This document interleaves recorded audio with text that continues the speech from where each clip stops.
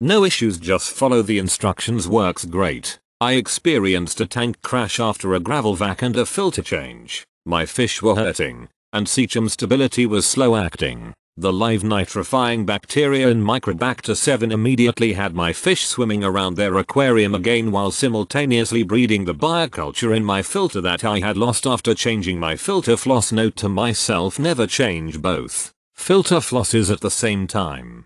Change one and leave the other for 6 weeks before changing the second one. If you only have a small filter and it only contains one filter floss and it's time for a change, for example, you believe your activated carbon is no longer activated anymore, replace the floss with a new one and leave the old floss in the back of your filter for 6 weeks following. Don't take out until your new floss has established bioculture. This will help you not experience the crash that I experienced and safeguard your fish during a filter change up. This bottle of magic bacteria did pretty much exactly as advertised. I'm a newer saltwater reefer struggling to maintain good ammonia and nitrites in the early stages of my tank. I thought I followed all the steps and had my system seeded before adding fish, but I guess I must have been overfeeding because my ammonia kept spiking and my nitrates stayed consistently high, even with twice a week 30% water changes. The other day I got fed up with the by the book method and decided to purchase this after reading some good reviews and internet advice.